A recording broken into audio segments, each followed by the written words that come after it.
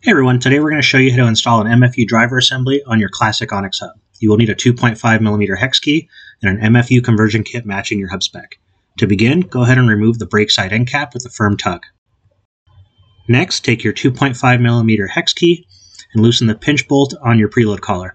Use the locating notch on the 6-bolt flange to align the hex.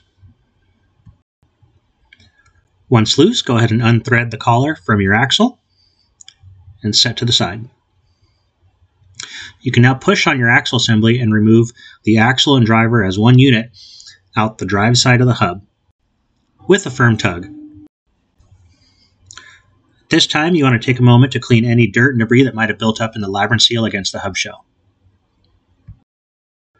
Now begin assembly by installing the driver into the clutch mechanism of your hub. Install this with a freewheel or backwards rotating motion. You'll notice this fully seats against a 60-05 support bearing. Next, take your axle and install from the brake side of the hub through the driver until it seats firmly into the brake side bearing. Then take your free hub body and install onto the splines of the driver, followed by the matching end cap. Now you can take your preload collar and install loosely onto the axle assembly, just shy of contacting the bearing on the hub. Finally, install the brake side end cap with a firm push, and you are now ready to mount the hub into the frame or a bearing press for adjustment.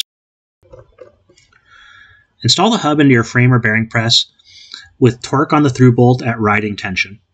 It is important to adjust the hub in this manner, as it is a floating axle design. You'll notice that there is some side-to-side play.